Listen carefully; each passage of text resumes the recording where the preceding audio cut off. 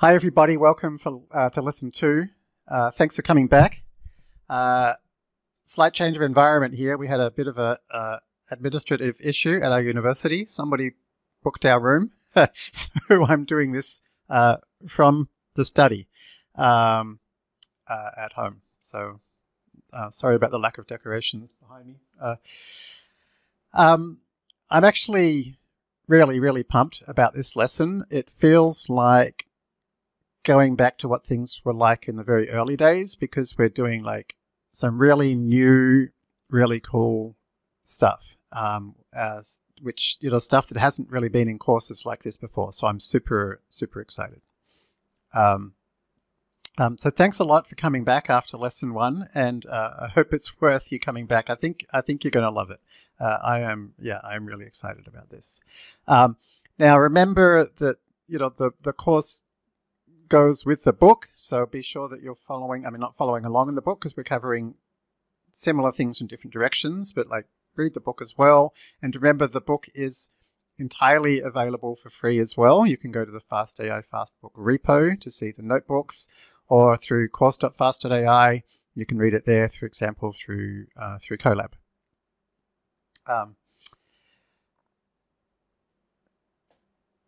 And also remember that the book's got a lot of stuff that we didn't cover in the course, like, you know, stuff I find pretty interesting about the history of neural networks, some of which has some really interesting personal stories, actually, as you'll read here. And at the end of each chapter, there is a quiz. And remember, it's not a bad idea before you watch the video to read the quiz. So if you want to read the chapter 2 quiz, you know, and then come back, that's not a bad idea. And then make sure that you can do the quiz after you've watched the video and you've read chapter 2 of the book. Something I didn't mention last week is there's also a very cool thing that Radek, who I mentioned last week, has written, called AIquizzes.com, which is a site specifically for quizzes about the book. And it actually uses repetitive spaced learning techniques to make sure that you never forget. So do check out AIquizzes.com. It's all brand new questions. They're different to the ones in the book. And they're really nicely curated and put together. So check out AIquizzes.com as well. Remember, as well as course.fast.ai, there's also forums.fast.ai. So course.fast.ai is where you want to go to get, you know, links to all the notebooks and Kaggle stuff and all that stuff. You'll also find on forums.fast.ai, every lesson has an official topic, you know, with all the information you'll need. Generally, there'll be a bit more info on the forums. We try to keep the course lean and mean, and the forums are a bit more detailed. So if you find, well, in this case, you'd want to look at the lesson 2 official topic, but here's the lesson 1 official topic so far. So from the lesson 1 official topic, already after just a few days since I recorded it, and we haven't even launched the course, so it's just the people doing it live, there's already a lot of replies. And that can get pretty overwhelming. Be aware that there's a button at the bottom of my post that says summarize this topic. And if you hit that, then you'll just see the most upvoted replies. And that's a really good way to just make sure that you hit on the main stuff. So there's the button, and here's what it looks like after you hit it. You'll just get the upvoted stuff from fast AI legends like Sanyam and Tanishq. So hopefully you'll find that a useful way to use the forum. So one of the cool things about this week is I, as promised, put up the show us what you've made post, and already a lot of people have posted. I took this screenshot a few days ago. It's way above 39 replies already, if I remember correctly. I had a lot of trouble deciding which ones to share because they're all so good. So I've actually decided to kind of, you know, went the easy route, and I just picked the first. So I'm just going to show you the first ones that were posted because they're all so good. So the very first one to be posted is a damaged car classifier. So that worked out pretty well, it looks like.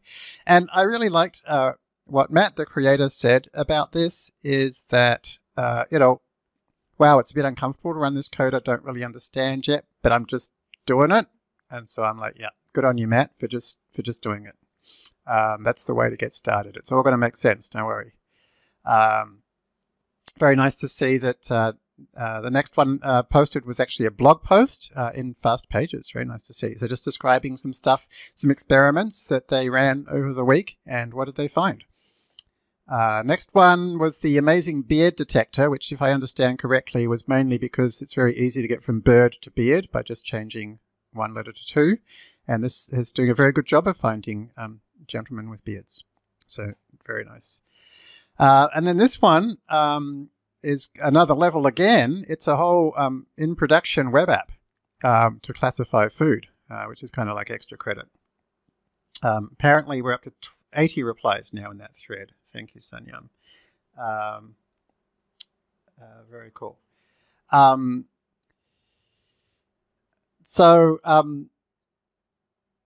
You know, obviously, so this was actually created by Suvash, who's been doing the courses for a few years now, I believe. And so, you know, one day you too might be able to create your very own web app and put it in production. And when I say one day, more specifically, today. I'm actually going to show you how to do this right now. So it's actually quite lucky coincidence that Suvash put this up there, because it's exactly the topic that we're going to pick today. So how do we go about putting a model in production? Step one is, well, you've kind of done step one, right? Step one was step 1, 2, 3, 4 it's figure out what problem you want to solve, figure out how to find the data for it, gather some data, and so forth. So what's the kind of first step after you've got your data? The next step is data cleaning. And if you go to chapter 2 of the book, which I'm going to go ahead and open up now. So here is the book. So you can open it in Colab directly from the course, or if you've cloned it to your computer or whatever, you can do it there. So remember, course.fast.ai will run you through exactly how to run these notebooks. And so you can see chapter 2 is all about putting stuff in production. And so here is chapter 2. All right, and so remember, we hit Shift Enter to run cells, okay, to execute them.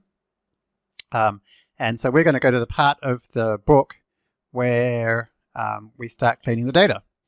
So I'll click on Navigate, and we'll go down here, Gathering Data.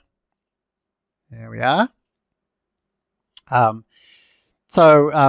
We could do a quick bit of revision first. Now, by the way, I will mention, a lot of people ask me, what are the little tricks I use for getting around Jupyter Notebook so quickly and easily? One of the really nice ones, as you'll see, is this Navigate menu, which actually doesn't appear by default.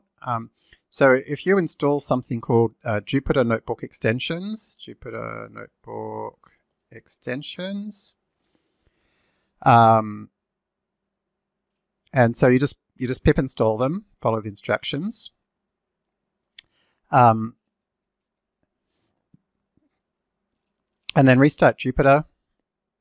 Obviously, this Colab already has a table of contents, by the way. So this is just if you're using something local, for example. Then you'll see here that this NB extensions thing will appear. And if you click on Table of Contents 2, that gives you this handy navigation bar. The other thing I really like is this one here called Collapsible Headings. And that's the one which gives me these nice little things here to close and open up. And actually, that's not even the best part. The best part for me is if I hit right arrow, it goes to the end of a section. And if I hit left arrow, it goes to the start of a section. So it's like if I want to move around sections, I just press up, left, down, right, very handy. And if you hit left again when you're here, it'll close it up. Hit right again here, open it up. So that's collapsible headings. Anyway, a couple of really handy things. And we'll be talking a lot more about getting your notebook set up today in a moment.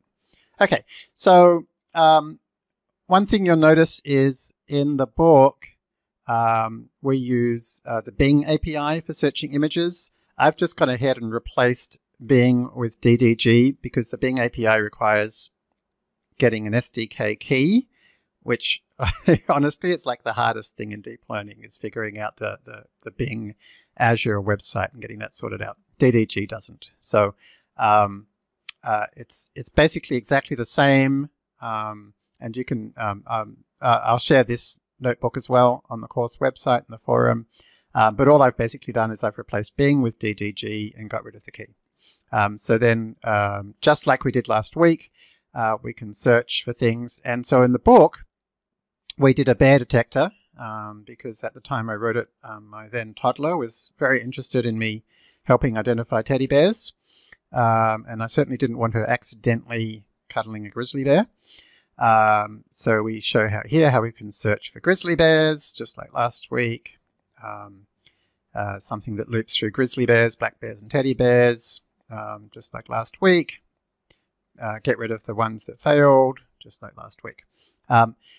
And one thing a few people have asked on the forum is, how do I find out more information about basically any Python or FastAI or PyTorch thing? There's a few tips here in the book. One is that if you put a double question mark next to any function name, you'll actually get the whole source code for it. And by the same token, if you put a single question mark, you'll get a brief little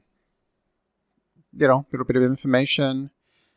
If you've got NBDev installed, I think it's NBDev you need, then you can type doc, and that'll give you, perhaps most importantly, a link straight to the documentation, where you can find out more information, and generally there'll be examples as well.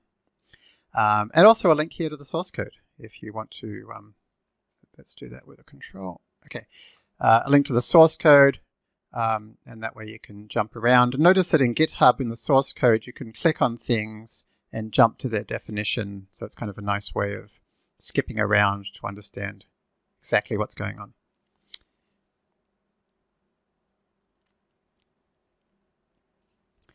Okay, so lots of great ways of getting help.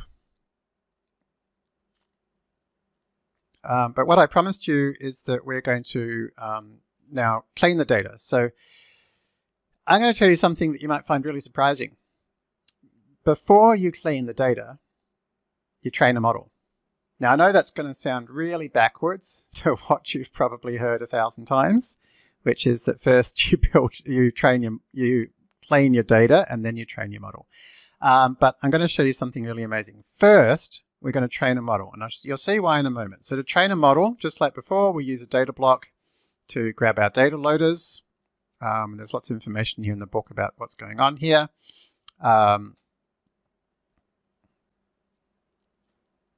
There we go. And so then we can call show batch to see them as per usual. There's a little sidebar here in the book I'll quickly mention, which is about the different ways we can resize. I think we briefly mentioned it last week. We can squish. Last week I used a string. You can use a string or this kind of enum-like thing that we have. You can see with a squish, you can end up with some very thin bears, right? So this is the real site that's shape of the bear. Here it's become thin, but you can see now we've got all of its cubs. Are they called cubs? Yeah, bear cubs. So it's squished it to make sure we can see the whole picture. Same one here. This one was out of the picture. We squished it. This guy now looks weirdly thin, but we can see the whole thing. So that's squishing. Whereas this one here is cropping. It's cropped out just the center of the image, so we get a better aspect ratio, but we lose some stuff. This is so we can get square images. And the other approach is we can use pad. And so you can pad with various different things. If you pad with zeros, which is black, you can see here now we've got the whole image and the correct aspect ratio. So that's another way we can do it. And, different situations, result in different quality models. You can try them all. It doesn't normally make too big a difference, so I wouldn't worry about it too much. I'll tell you one, though, that is very interesting is random resized crop. So instead of saying resize, we can say random resized crop. And if we do that, you'll see we get a different bit of an image every time. So during the week, this week, somebody asked on the forum, I'm trying to, this is a really interesting idea, which it turned out worked slightly, was they wanted to recognize pictures of French and German texts. So obviously this is not the normal way you would do that, but just for a bit of an experiment, and I love experiments. So they had very big scans of documents, and they wanted to figure out whether it was French or German just by looking at images. And they said the pictures were too big, what should I do? I said use random resized crop, and that way you would grab different bits of the image. And this is very nice because you could run lots and lots of epochs and get slightly different pictures each time. So this is a very good technique. And this idea of getting different pictures each time from the same image is called data augmentation.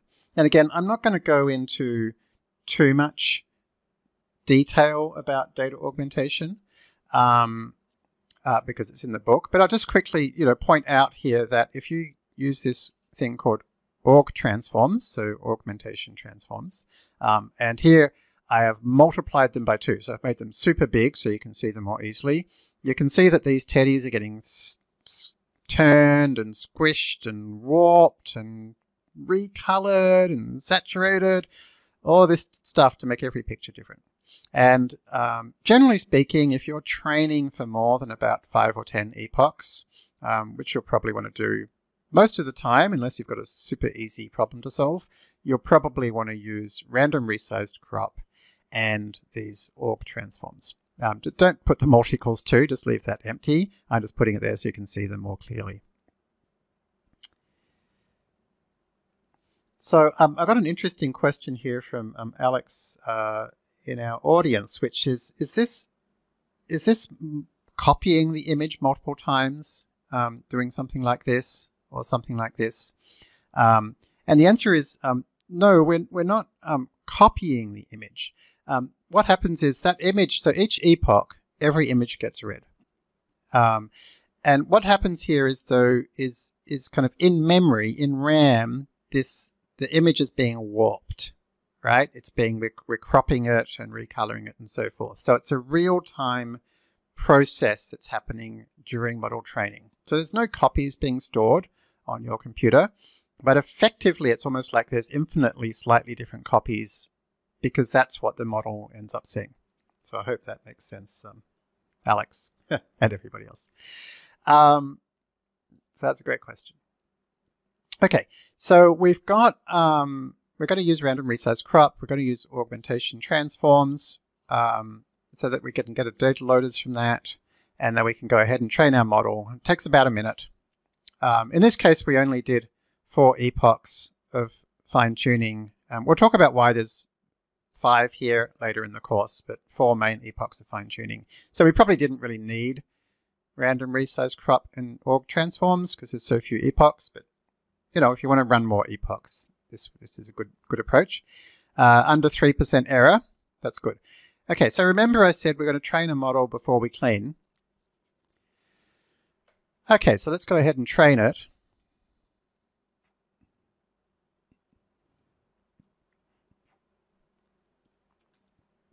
So while that's training, so it's running on my laptop, which only has a 4 GB GPU. It's pretty basic, but it's enough to get started. While that's training, we'll take a look at the next one. So the first thing we're going to look at is the confusion matrix. And the confusion matrix is something that it only is meaningful for when your labels are categories, right? And what it says is what category errors are you making? And so this is showing that the model that we've got at this point, there were 2 times when there was actually a grizzly bear and it thought it was a black bear. And there was 2 times when there was actually a black bear and it thought it was a grizzly bear. And there was no times that it got teddies wrong, which makes sense, right? Because teddies do look quite different to both.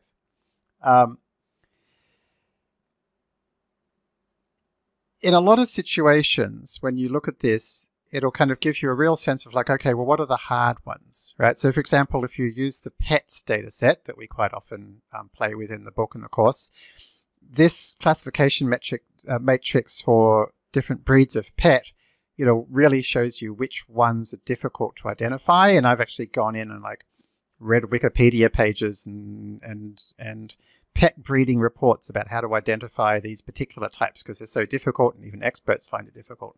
And one of the things I've learned from doing the course actually is black bears and grizzly bears are much harder to pick apart than I had realized. So I'm not even going to try. But I'll show you the really interesting thing we can do with this model is that now we've created this classification interpretation object, which we use for the confusion metrics. We can say plot top losses.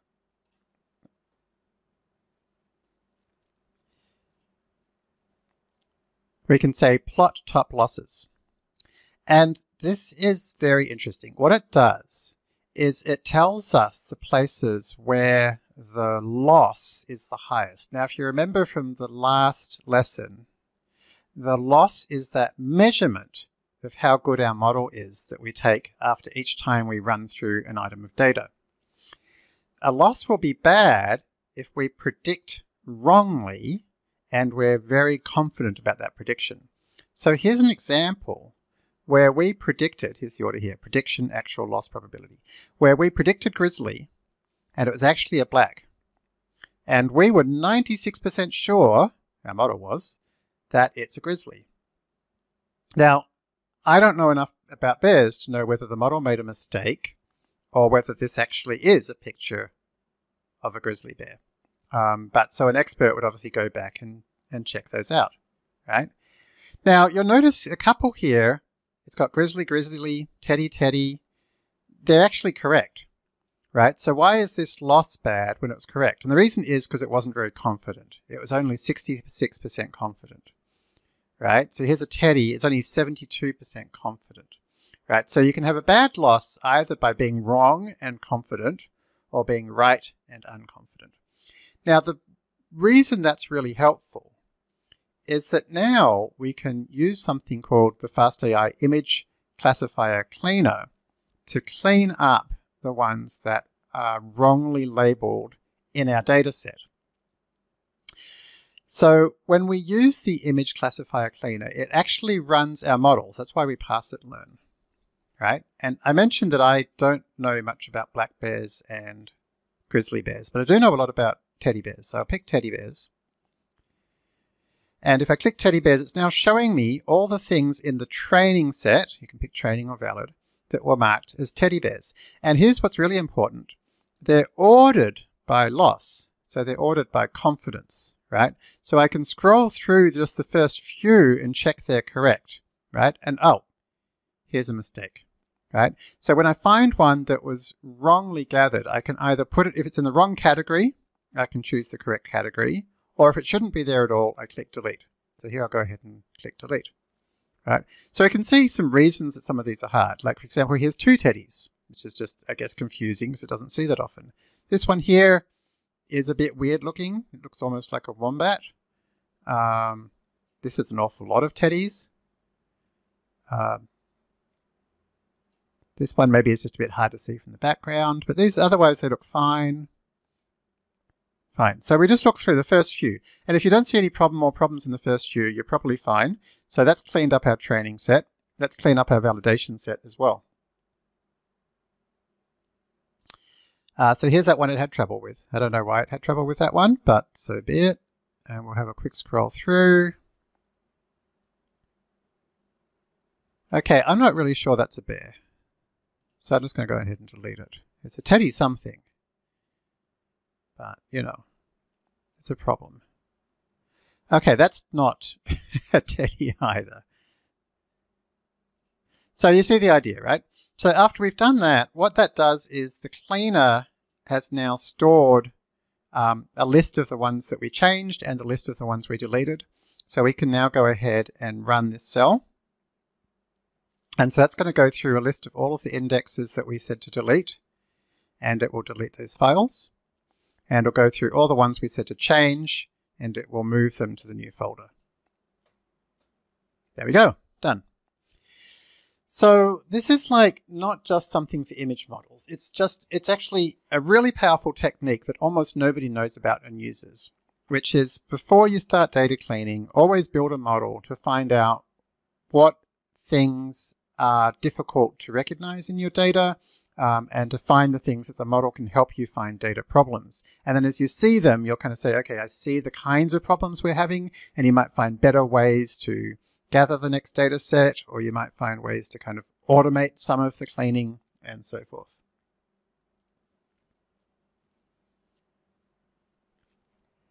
Okay, so that is data cleaning. And since I only have a 4 GB GPU, it's very important for me to close and halt because that will free up the memory. So it's important to know on your computer, your normal RAM doesn't really get filled up because if you use up too much RAM, what will happen is that instead your computer will start, it's called swapping, which is basically to save that RAM onto the hard disk to use it later. GPUs can't swap. GPUs, when they run out of RAM, that's it, you're done. So you need to make sure that you close any notebooks that are using the GPU that you're not using, and really only use one thing at a time on the GPU, otherwise you'll almost certainly run out of memory. So we've got the first few reds starting to appear, so remember to ask, in terms of the yellows, it's important to know, as you watch the video, I'm not asking you to run all this code, okay? The idea is to kind of watch it and then go back and pause, as you go along. Or you can just stop, try, stop, try. The approach I really like, and a lot of students really like for watching these videos, is to actually watch the entire thing without touching the keyboard to get a sense of what the video is about, and then go back to the start and watch it again and follow along. That way, at every point, you know what it is you're doing, you know what's going to happen next. That can actually save you some time. It's a bit of an unusual way because obviously, like real life lectures, you can't do that. You can't rewind the professor and get them to say it again, but it's a good way to do it here. So now that we've cleaned our data, how are we going to put it into production? Well, in the book, we use something called Voila. And it's pretty good. But there's actually something that I think most of you are probably going to find a lot more useful nowadays, which is something called Hugging Face Spaces. And there's a couple of things you can use with that. We're going to look at something called Gradio today. There isn't a chapter about this in the book, but that doesn't matter because Tanishq Abraham, who's actually one of the TAs in the course, has written a fantastic blog post about really everything we're going to cover today. There's a link to that from the forum and from the course page. So this is like the equivalent of the chapter of the book, if you like. And I would be remiss if I didn't stop for a moment and call out Tanishq in a big way for two reasons. The first is he is one of the most helpful people in the FastAI community. He's been around quite a few years, incredibly tenacious, thoughtful and patient. And also because I have this fantastic picture of him a few years ago with Conan when he was a famous child prodigy. So now you know what happens to famous child prodigies when they grow up. They became even more famous FastAI community members and deep learning experts. So you should definitely check out this video of him telling jokes to Conan. I think he's still only 18 actually, so this is probably not that many years ago. So thank you very much, Tanishq, for all your help in the community. And sorry for embarrassing you with that picture of you as a 9-year-old. I'm not really. Okay. Now, the thing is, for doing Gradio and Hugging Face Spaces, well, it's easy enough to start. Okay, we start over here on the Hugging Face Spaces page, which we've linked to from the forum and the course. And we're going to put a model in production where we're going to take the model we trained and we are going to basically copy it to this Hugging Face Spaces server and write a user interface for it. So let's go, create new space. Okay, so you can just go ahead and say, all right, so obviously you sign up, the whole thing's free. Basically everything I'm showing you in this entire course, you can do for free. That's the good news. Okay, so give it a name, just create something minimal. I always use the Apache license because it means other people can use your work really easily, but you don't have to worry too much about patents. As I say, there's a few different products you can use with it. We're going to use Gradio, also free. If you make it public, then you can share it, which is always a good idea when you're a student, particularly to really be building up that portfolio. Okay, so we're done. We've created a space. Now, what do we do next? Well, Spaces works through Git. Now, most software developers will be very familiar with Git. Some data scientists might not be. And so Git's a very, very useful tool. I'm not going to talk about it in detail, but let's kind of quickly learn about how to use it, right? Now, Git, you can use it through something called GitHub Desktop, which is actually pretty great. And even people who use Git through the console should probably be considering using GitHub Desktop as well, because something's just much faster and easier in it. In fact, I was talking to my friend Hamill today, and I was like, oh, help, I've accidentally committed this 2 things by mistake. What's the easiest way to revert it? And he used to work at GitHub, and I thought he was going to have some fancy console command, and he was like, oh, you should use GitHub Desktop, and you can just click on it. I was like, oh, that's a great idea. So that's useful. But most of the time, we do use Git from the console, from the terminal. If you're a Linux user or a Mac user, you've already got a terminal. Very straightforward, no worries. If you're a Windows user, I've got good news. Nowadays, Windows has a terrific terminal. It's called Windows Terminal. You get it from the Microsoft Store. So in fact, every time you see me using a terminal, I'm actually using that Windows Terminal. Works very well. God knows why you'd want it to with all these ridiculous colors, but there you go. Now, what do you want to be running inside your terminal? Obviously, if you're in Linux or Mac, you've already got a shell set up. In Windows, you almost certainly want to use Ubuntu. So Windows, believe it or not, can actually run a full Linux environment. And to do it is typing a single line, which is this. So if you go to just Google for WSL install, run PowerShell as administrator, paste that command, wait about 5 minutes, reboot, you're done. You now have a complete Linux environment. Now, one of the reasons I'm mentioning this is I'm going to show you how to do stuff on your own machine now.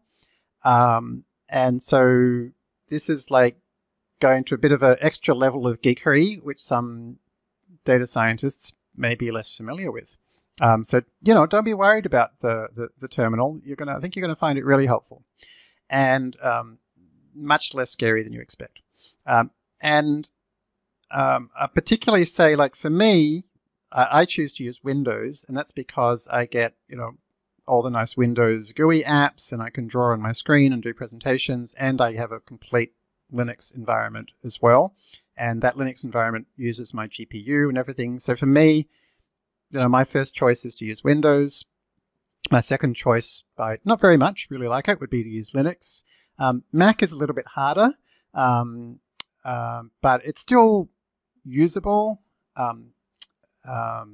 So some things are a little bit trickier on Mac, but you should be fine. Okay, so whatever you've got, at this point, you've now got a terminal available.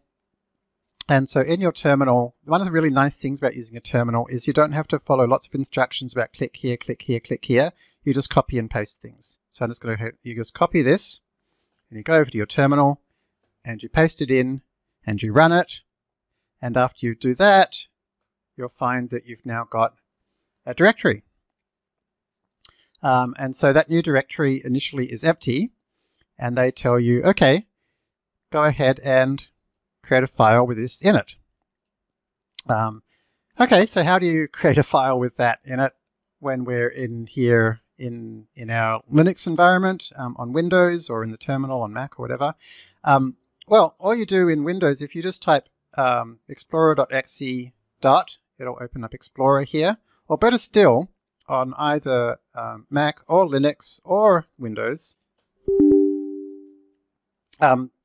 So yeah, so regardless of what type of computer on, you can just type code dot, and it will pop up Visual Studio Code and open up your folder. And so then you can just go ahead and if you haven't used VS Code before, it's really well worth taking a few minutes to read some tutorials. It's a really great IDE. And so you can go ahead and create an app.py file, like they tell you to, app.py file, containing what they told you to put in it. Here it is here. All right, we're nearly there. So you can now go ahead and save that, and then you need to commit it to Gradio. To Hugging Face Spaces. So one really easy way is just in Visual Studio itself, you can just click here, and that'll give you a place where you type a message and you hit tick, and it'll send it off to Hugging Face Spaces for you. So once you've done that, you can then go back to the exact same website you're on before, Hugging Face Spaces, JPHOO, minimal. And what you'll find now is that it'll take about a minute to build your website. And the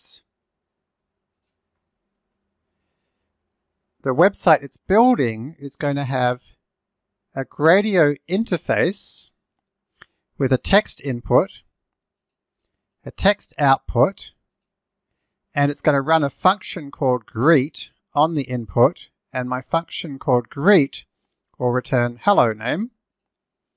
So that's what it's going to do. Oh, there it goes. Let's try it. We'll say hello to Tanishq. I'm not always very good at remembering how to spell his name. I think it's like that. And there you go. So you can see it's put the output for our input. So not a very exciting app, but we now have, to be fair, an app running in production. Right? Now, I told you we'd have a deep learning model running in production. So now we have to take the next step, which is to turn this into a deep learning model. All right. So first we're going to need a deep learning model. And there's a few different ways we can get ourselves a deep learning model. But basically we're going to have to train one. So I've got a couple of examples. I've got a Kaggle example and a Colab example. Maybe I'll quickly show you both. They're going to do the same thing. And I'm just going to create a dog or a cat classifier. Okay, so here's our Kaggle model. I'll click on Edit so you can actually see what it looks like in Edit View. Now, Kaggle already has fastai installed, but I always put this first, just to make sure we've got the latest version. And obviously import stuff. So we're going to grab the pets data set, a function to check whether it's a cat. That's our labeling function for our image data loaders. Remember, this is just another way of doing data blocks. It's like a little shorthand. And we create our learner, and we fine tune it. Okay, so that's all stuff we've seen before. So in Kaggle, every notebook has an edit view, which is what you just saw, and a reader view. And so you can share your notebook if you want to, and then anybody can read the reader view, as you see. And so you can see it shows you what happened when I ran it. And so I trained it. It took, so the GPUs on Kaggle are a bit slower than most modern GPUs, but they're still fast enough. I mean, it takes 5 minutes. And there's one bit at the end here, which you haven't seen before, which is I go learn.export, and I give it a name. Now that's going to create a file containing our trained model. And that's the only thing. Creating this file is the only thing you need a GPU for, right? So you do that on Kaggle or on Colab. So here's exactly the same thing on Colab. You can see pip install, here's cat, untar data, image data loaders. So I've got a show batch here as well, just for fun. Create my learner and then export. So while we wait, I might go ahead and just run that. One nice thing about Kaggle is once you've run it and saved it, you can then go to the Data tab. And here is basically anything you've saved, it's going to appear here. And here it is, model.pickle. right? So now I can go ahead and download that, and that will then be downloaded to my downloads folder. And then I need to copy it into the same directory that my Hugging Face Spaces app's in. Now my Hugging Face Spaces app is currently open in my terminal. On Mac you can type open dot, or in Windows you can type explorer.exe dot, and that'll bring up your Finder or Explorer in that directory. And so then you can just paste that that thing you downloaded into this directory. Something, by the way, in Windows I do, which I find really helpful, is I actually grab my my home directory in Linux and I pin it to my quick access, and that way I can always jump in Windows straight to my Linux files. Not really something you have to worry about on Mac because it's all kind of integrated, but on Windows they're like kind of like two separate machines. Okay, so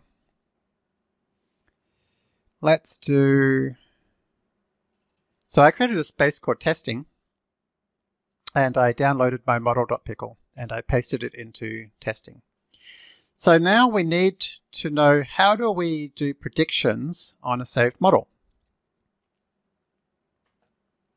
So we've got a notebook for that. Okay, so we've got a notebook for that. And so I'm going to take you through how we use a model that we've trained to make predictions. There's a few funny things with hash pipe, which I'll explain in a moment. Just ignore those for now. So we import fastai as usual. We import Gradio, as we did before. And we copy in the exact same isCat definition we had before. That's important. Any external functions that you used in your labeling need to be included here as well, because that learner refers to those functions. Okay, it saves, that learner's saved everything about your model, but it doesn't have the source code to the function, so you need to keep those with you. So let's try running this. So for example, I just grabbed, as you might have seen in my Explorer, I just popped a dog picture there. And so we can create a Python image library image from that dog, turn it into a slightly smaller one so it doesn't overwhelm our whole screen, and there's a picture of a dog. So how do we make predictions of whether that's a dog or a cat? Well, it's very simple. All we do is, instead of training a learner, we use load learner. We pass in the file name that we saved, and that returns a learner. This learner is exactly the same as the learner you get when you finish training. So here we are, here's Colab, right? We've just been training a learner. So at the end of that, there's a learner that's been trained. And so we kind of froze it in time, something called a pickle file, which is a Python concept. It's like a frozen object. We saved it to disk, we transferred it to our computer, and we've now loaded it, and we've now unthought it. Here's our unpickled learner. And we can now do whatever we like with that. So one of the things that one of the methods that a learner has is a .predict method. So if I run it, you can see even on my laptop, it's basically instant. In fact, we can see how long it took. If you in Jupyter, things that start with % are called magics. They're special Jupyter things. So for example, there's a thing to see how long something takes. There you go. Okay, so it took 54 milliseconds to figure out that this is not a cat. So it's returning two things. Is it a cat as a string? Is it a cat as a 0 or 1? And then the probability that it's a dog and the probability that it's a cat. So the probability of 0, false, and 1, true, of is it a cat. So definitely a dog. So we now want to create a Gradio interface which basically has this information. So Gradio requires us to give it a function that it's going to call. So here's our function. So we're going to call predict, and that returns, as we said, three things. The prediction is a string, the index of that, and the probabilities of whether it's a dog or a cat. And what Gradio wants is it wants to get back a dictionary containing each of the possible categories, which in this case is dog or cat, and the probability of each one. So if you haven't done much Python before, a dict of a zip may be something you haven't seen. Very handy little idiom, well worth checking out. Ditto if you haven't seen map before. Anyway, here it is. One slightly annoying thing about Gradio at the moment is that it doesn't handle PyTorch tensors. You can see here PyTorch is not returning normal numbers, it's returning tensors. It's not even returning NumPy arrays. In fact, Gradio can't handle NumPy either, so we have to change everything just to a normal float. So that's all that this is doing, is changing each one to a float. So for example, if I now call classify image with our doggy image, we get back a dictionary of a dog. Yes, definitely. Cat, definitely not. So now we've got all that, we can go ahead and create a Gradio interface. So Gradio interface is something where we say, well, what function do you call to get the output? What is the input? In this case, we say, oh, the input is an image. And so check out the Gradio docs. It can be all kinds of things like a webcam picture or a text or, you know, all kinds of things. Give it a shape that it's going to put it into. The output's just going to be a label. So we're going to create a very, very simple interface. And we can also provide some examples. And so there's a dog, a cat, and a dunno, which I'll tell you about in a moment, which you'll see here. There's a dog and a cat and a dunno. So once I launch it, it says, okay, that's now running on this URL. So if I open that up, you can see now we have, just like Suvash, we have our own, not yet in production, but running on our own box, classifier.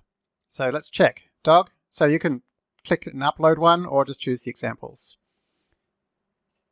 There we are. So it's running on my own laptop, basically instant. And I really have to tell you the story about this guy here. This is the dunno. Submit. Wait, why is it saying 100? Normally this says like 50-50. That's a bummer. This model's got messed up my whole story. So last time I trained this model and I ran it on the dunno, it said like almost exactly 50-50. And the way we found this picture is I showed my 6-year-old daughter. She was like, what are you doing, Dad? It's like, I'm coding. What are you coding? Oh, you know, dog cat classifier. She checks it out and her first question is, can I take your keyboard for a moment? And she goes to Google and she's like, what is a dog mixed with a cat called? And like, there's no such thing as a dog mixed with a cat. Anyway, she goes to the images tab and finds this picture and she's like, look, there's a dog mixed with a cat. She said, run it on that, Dad, run it on that. And I ran it, and it was like 50-50. It had no idea if it was a dog or a cat. Now, this model I just retrained today, now it's sure it's a cat. So there you go. I think I used a slightly different training schedule or something, or I gave it an extra epoch. Anyway, so that's a dog cat. But apparently it's a cat. I guess it is a cat. It's probably right. Shouldn't have trained it for as long. Okay, so there's our interface. Now that's actually running, so you actually have to click the stop button to stop it running, so otherwise you won't be able to do anything else in your notebook. Okay. So now we have to turn that into a Python script. So one way to turn it into a Python script would be to copy and paste into a Python script all the things that you need. Would be to copy and paste into a Python script all the parts of this that you need. So for example, we wouldn't need this, it's just to check something out. We wouldn't need this, it was just experimenting. This was just experimenting. We'd need this, right? So what I did is I went through and I wrote hash pipe export at the top of each cell that contains information that I'm going to need in my final script. And then, so they're the steps, right? And then at the very bottom here, I've imported something called notebook to script from nbdev. And if I run that and pass in the name of this notebook, it creates a file for me called app.py containing that script. So this is a nice easy way to, like, when you're working with stuff that's expecting a script and not a notebook, like Hugging Face Spaces does. It's fine to just copy and paste into a text file if you like, but I really like this way of doing it because that way I can do all of my experimentation in a notebook And when I'm done, I just have a cell at the bottom. I just run and export it. How does it know to call it app.py? That's because there's a special thing at the top, default export, default exp, which says what Python file name to create. So that's just a little trick that I use. So now we've got an app.py. We need to upload this to Gradio. How do we do that? You just push it to get. So you can either do it with Visual Studio Code, or you can type git commit and then git push. And once you've done that, if we change minimal to testing, I think this hopefully might still be running my previous model because I didn't push it, and that way we can see our crazy dog cat. All right, so here it is. You can see it running in production. So now this is something that anybody can, if you set it to public, anybody can go here and check out your model. And so they can upload it. And so here's my doggy. Yep, definitely a dog. Cat. Yeah, I think I might have trained this for an epoch or two less, so it's less confident. Yeah, definitely a cat. Dog cat. Hey, dog cat. Still thinks it's definitely a cat. Oh, well, so be it. Okay, so that is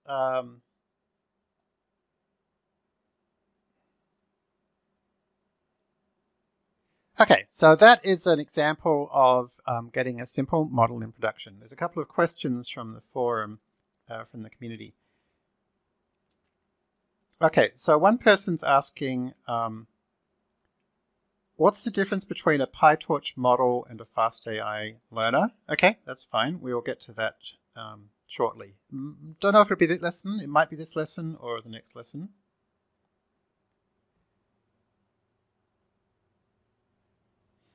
And then somebody else asked, basically is asking, how many epochs do we train for? So as you train a model, your error rate, as you can see, it improves. And so the question is, should I run more? Should I increase the number of epochs? This is doing 3 epochs, right? Here's my 3 epochs plus 1 to get started. Look, it's up to you, right? I mean, this is here saying there's a 1% error. I'm okay with the 1% error. You know, if you want it to be better, then you could use more data augmentation and you could train it for longer. If you train for long enough, as we'll learn about soon in maybe in the next lesson, if you train for long enough, your error rate actually starts getting worse. And you'll see, we'll learn about why. So basically, yeah, you can train until it's good enough, or until you've run out of patience or time, or run out of compute, or until the error rate starts getting worse. Okay. Oh, and then in Colab, how do you grab your model? All you need to do in Colab is, after you've exported it, is if you go into their file browser, you'll actually see it here, right? And you can click download. It's a bit weird. It doesn't like pop up a box saying where do you want to download it to, but instead this kind of progress circle thing pops up. And so depending on how big it is and so forth, it can take a few minutes. And once that circle fills up, then the browser thing will finally pop up and say, okay, you can save it. Okay, so that's how you actually grab your model. So as you can see, the step where you actually need a GPU, you can use these totally free resources, Colab, Kaggle. There are other ones we'll talk about in future lessons. And then you can do everything else on your own computer, including the predictions. The predictions are fast, right? So you really don't need to use a GPU for that unless you're doing thousands of them. Okay, here we go. So now it's asking me to save it. Okay, so now one big issue is we needed, to run it on our computer, we needed Python and Jupyter Notebooks running on our computer. So how do you do that? Because this is where often people get in all kinds of trouble. I'm trying to figure out how to get this all working. So the good news is we've actually got something that makes it very, very straightforward. It's called Fast Setup. There's really only just one part of it you need. So let me show you. It's actually a Git repository on GitHub. GitHub's the place where most Git repositories live. So if you go to GitHub fastai Fast Setup, you'll see it. And so what you can do is you can now grab this whole repository just by clicking here on code. And if you've got GitHub Desktop installed, click on Open with GitHub Desktop. And as you'll see, it brings this up saying, okay, I'm ready to save this for you. So I click Clone. So it's making a copy of it. There we go. So basically, once you've cloned it, you'll then find there's a file in there called setupconda.sh, which, the details don't really matter. It's pretty short, but that's the thing that's going to install Python for you. So at that point, you can just run /setupconda and it'll run this installer. Now, if you've got Linux or Mac, you've already got Python on your machine. Don't use that Python. And the reason is because that Python, it's called the system Python, it's used by your computer to do computery stuff, right? It's actually needed. You don't want to be messing with it. I promise you. Like, it always leads to disaster. Always. You want your own development version of Python. It's also going to make sure you've got the latest version and all the libraries you want. And by far the best one for you is almost certainly going to be these Conda-based Python distributions. So if you run setup Conda, you'll get the one that we recommend. And the one we recommend at the moment is something called MambaForge. So basically, once you run it, you'll find that you've now, and you close your terminal and reopen it, you'll find you've now got one extra command, which is called Mamba. And Mamba lets you install stuff. So once you've run it, you'll be able to go Mamba install fastai. And that's going to, actually, I should mention there's actually a bit more detail about how to install it correctly. If we go to docs.fast.ai, installing, yeah, okay, we actually want to do conda install -c fastchan fastai. So let's just copy and paste. Oh, sorry, not actually. And then the other thing I'll say is instead of using conda, replace conda with mamba, because nowadays it's much faster. So mamba install -c fastchan fastai. Now, this is going to install everything you need. It's going to install PyTorch, it's going to install NumPy, it's going to install fastai, and so forth, right? And so obviously I've already got it. And then the other thing you'll want to do is install nbdev. So you can do exactly the same thing for nbdev. You don't have to, right? It's just but that'll install Jupyter for you, amongst other things. And so at that point, you can now use Jupyter. And so the way Jupyter works is, you can see it over here. This is I'll go ahead and close it so we can start again. So basically, to use Jupyter, you just type Jupyter Notebook. Okay. And when you run it, it'll say, okay, we're now running a server for you. And so if you click on that hyperlink, it'll pop up this, okay, which is exactly what you see me use all the time. Okay, so that hopefully is enough to kind of get you started with Python and with Jupyter Notebook. The other way people tend to install software is using something called pip instead of Mamba. Pretty much anything you can do with Mamba, you can also do with pip. But if you've got a GPU, pip isn't going to install things generally so that it works on your GPU. You have to install lots of other stuff, which is annoying. That's why I kind of tell people to use Mamba, but you can use pip otherwise.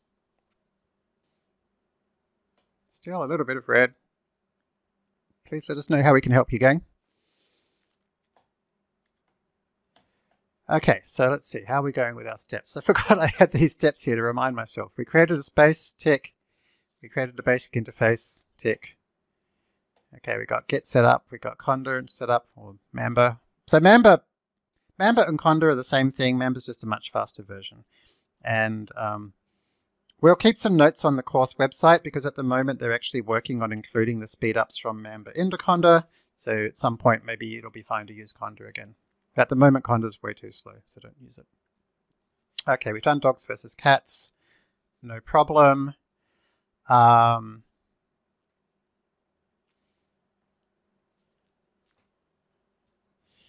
Yeah, so we could also look at pet breeds. Well, yeah, we'll briefly look at that. Okay, we've used an exported learner, no problem. We used mbdev, no problem. Oh, okay, try the API. All right, this is interesting. So I think we can all agree, hopefully, that this is pretty cool that we can provide to anybody who wants to use it for free a real working model. And, you know, with Gradio, there's actually, you know, a reasonable amount of flexibility around like how you can make your website look, you know, using these various different widgets. It's not amazingly flexible, but it's flexible enough to kind of, it's really just for prototyping, right? So Gradio has lots of widgets and things that you can use. The other main platform at the moment that Hugging Face Spaces supports is called Streamlit. Streamlit is more flexible, I would say, than Gradio. Not quite as easy to get started with, but you know, it's kind of that nice in between, I guess. So also a very good thing. You know, again, mainly for kind of building prototypes. But at some point, you're going to want to build more than a prototype. You want to build an app, right? And one of the things I really like about Gradio in Hugging Face Spaces is there's a button down here, View the API. So we can actually create any app we want. And the key point is that the thing that that does the actual model predictions for us is going to be handled by Hugging Face Spaces, Gradio, right? And then we can write a JavaScript application that then talks to that. Now, there's going to be two reactions here. Anybody who's done some front-end engineering is going to be like, oh, great, I can now literally create anything in the world because I just write any code and I can do it. And they'll be excited. And a lot of data scientists might be going, uh-oh, I have no idea how to use JavaScript. It's not in my, you know, inventory. So this is again where I'm going to say, look, don't be too afraid of JavaScript. I mean, obviously, one option here is just to kind of say, hey, I've got a model, throw it over to your wall, over the wall to your mate who does know JavaScript and say, please create a JavaScript interface for me.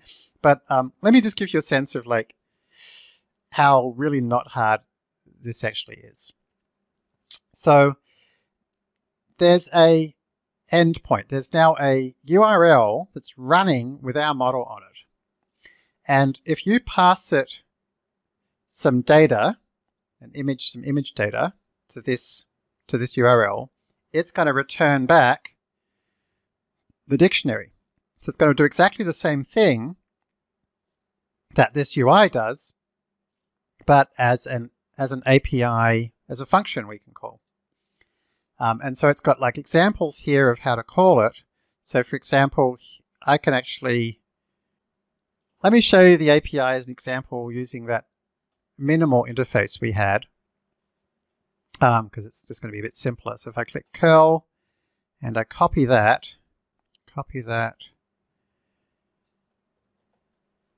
and paste, so you can see there, oh, that's not a great example passing in hello world. If I pass in Tanishq again, let's see how I'm going with his name, Tanishq. Here you can see, and returns back hello Tanishq. So this is how these APIs work, right? So we can use JavaScript to call the API, and we've got some examples. So I've created a website, and here is my website, Tiny Pets. And on this website, as you can see, it's not the most amazingly beautiful thing, but it's a website. It's a start, right? And up here I've got some examples. Here we go, single file, click, choose file, click. And in this example, I'm actually doing full pet classification. So I actually trained a model to classify breed, which we'll talk about more next week, rather than just dog versus cat. So let's pick a particular breed. And we run it. Oh, and there it is. Now, not very amazing, right? But the fact is that this is now a JavaScript app, means we have no restrictions about what we can do. And let's take a look at that HTML. That's it. It easily fits in a screen, right? And the basic steps are not crazy, right? It's basically we create an input for our photo. We add an event listener that says when you change the photo, call the read function. The read function says create a file reader, read the file, and when you finished loading, call loaded, and then loaded says fetch that. Now that path there is that path there, right? Except we're doing the full pets one. So this is basically just copied and pasted from their sample. And then grab the JSON, and then grab from the data the first thing, the confidences, the label, and then set the HTML. So as you can see, it's like, okay, if you haven't used JavaScript before, these are all new things, right? But they're not. It's not harder than Python, right? It's just another language to learn. And so from here, you can start to build up, right? So for example, we've created a multi-file version. So with the multi-file version, let me show you. Multi-file, choose. So we can now click a few. So we've got a Newfie, a ragdoll, a basset hound, and some kind of cat. I'm not much of a cat person. So we chose 4 files, and bang! They've all been classified. Apparently it's a Bengal. I wouldn't know. Here's our Newfoundland. So there's the multi-file version, and if you look at the code, it's not much more, right? It's now just it's getting all the files and mapping them to read, and now appending each one. So not much more code at all. And as you might have seen on our site here, there's a few more examples, which is some of the community during the week has created their own versions. So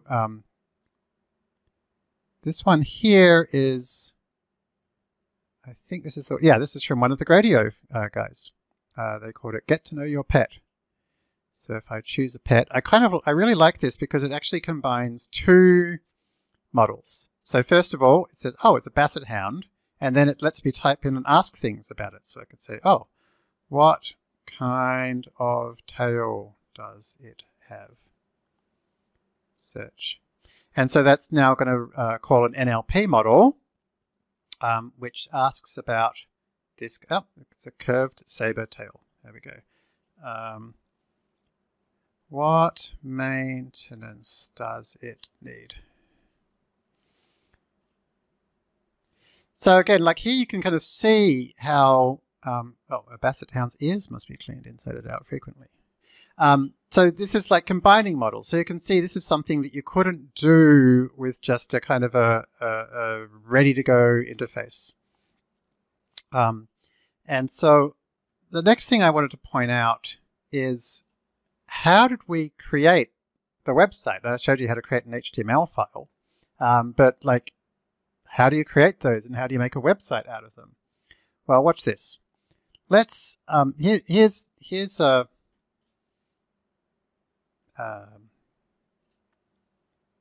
the source code to our most basic version. Okay, so I could just save this.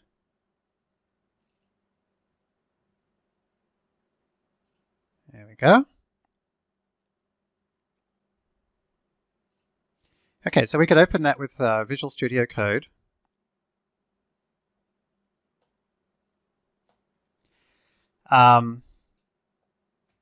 And what we could actually do is we could, here it just is in Explorer or Mac and Finder, I could just double click on it.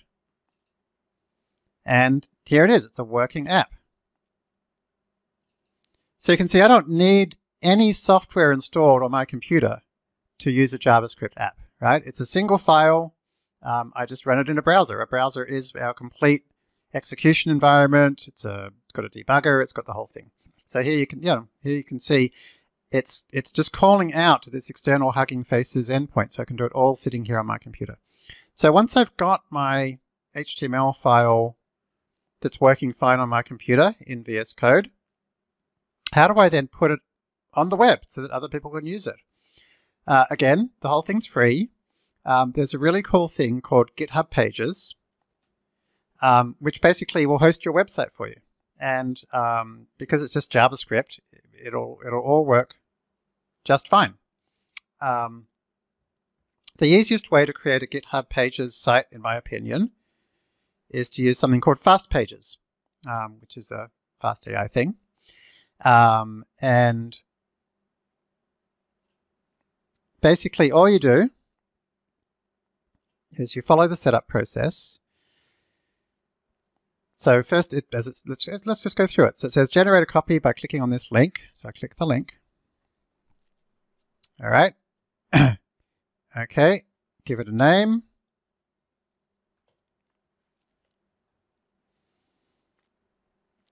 I try to make everything public. I always think it's good practice, but you don't have to.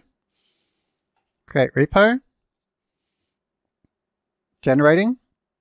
Okay, and then there's basically 2 more steps. It takes about 5 minutes. We don't have 5 minutes, so I'll show you the one that I've already built, which is fastai/tinypets.